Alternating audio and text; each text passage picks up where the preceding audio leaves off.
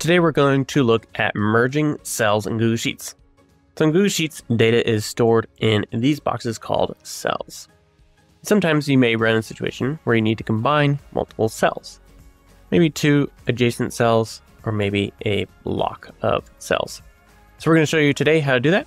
Once you select the cells you want to merge, you can either go to Format, Merge Cells, and you can select the appropriate option, or you can simply go to the shortcut here and select the one you need as well. So first off, we're just going to go to Merge All, which is what happens when you click on this button.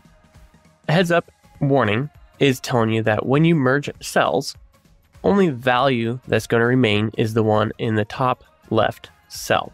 So in this case, we have this column here. And so what it's telling us is the only value that'll be left in this cell when we finish merging it is your favorite bar. So if we go OK, you can see now that your favorite bar is the only value left in here. Now to unmerge, we can simply click on this dropdown, go to unmerge, and you can see that we go back to where we were, but you can see that these values are no longer here. So keep that in mind that when you're merging cells with data in more than one cell, that you will lose the data that you had. So if you need to go back, we can just go back here or Control Z to where we were. So let's review the other ways that you can merge cells. So let's say you want to merge horizontally. We can click this drop down and merge horizontally. We'll go OK. And you can see now that it's merged these columns into a single row. And so now the only thing that's preserved is the opportunity type. If we go back and unmerge, you can see that data is now lost. So we can go back and find that data again. Another thing we may want to do is merge our columns. And so we can do this by merge vertically.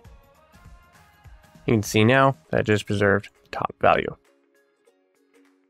One thing that some people may run into is maybe you want to merge these, but you actually want to preserve both values. And so what you may actually want to do here is create a new column. We can call this full name, and we can just use a formula to actually combine these two values. And so you can just combine it like this, or if you need extra space, you can add extra ampersand with the space in between. We'll use our autofill, and you can see now that we have these values combined. So if this is what you're looking for, you can use this formula instead of merging cells, as merging will not actually combine the data. And so finally, let's look at a new thing here.